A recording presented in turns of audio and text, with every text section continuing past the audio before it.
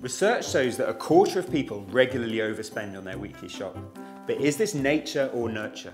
I tend to find things that I like or that the kids need, and I have to go and get it. I suppose what I've probably tried to instill in them is that they should be respectful of money. I wanted to test this theory, so we've invited 2 families along to take part in a little experiment. The children are being given identical shopping lists and £20 to spend. Let's see if they manage to budget whilst tackling the weekly shop. That's right. So, Orange squash. orange squash. Yeah.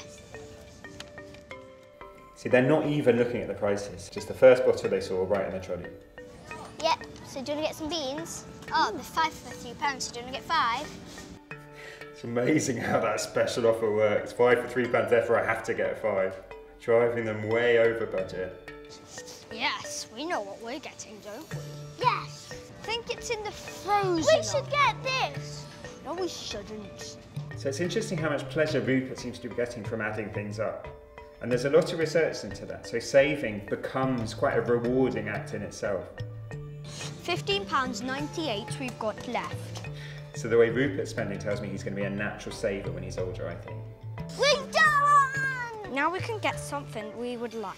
Yeah. And now we can spend it on ourselves, says Rupert. Yes, let's get it! Okay.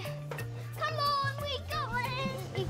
Yay! Did you get everything on the list? Yeah. Yeah? But how much do you think you spent on those? About 17. Right, let's see who is closer. No. Okay. Lady will tell you how much it is, okay? Do you know how much you actually spent? No. You spent £20, 26p. Come on then. You're going to pay the lady some money? If you've got £20 and you go over, we don't have anything to put in the £19. You can put that pound in the piggy bank. Well done. Our experiment revealed that budgeting is a learned skill. And those who receive good advice at an early age usually take good habits into adulthood. The fact that it's a learnt skill means, though, that even for those who don't have a natural ability, it's never too late to start.